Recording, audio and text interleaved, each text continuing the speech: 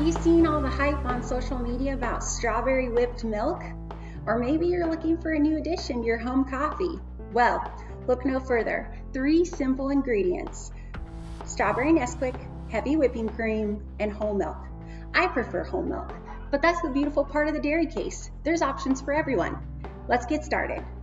All you need is 1 tablespoon of strawberry Nesquik and 4 tablespoons of heavy whipping cream. And then you get to whisking.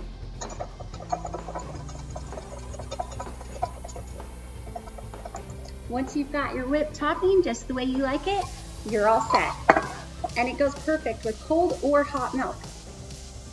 I did a quick little honey rim with some strawberry Nesquik on there for a pretty touch.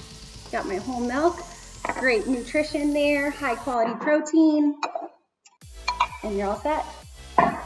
We can't wait to see what flavors you come up with.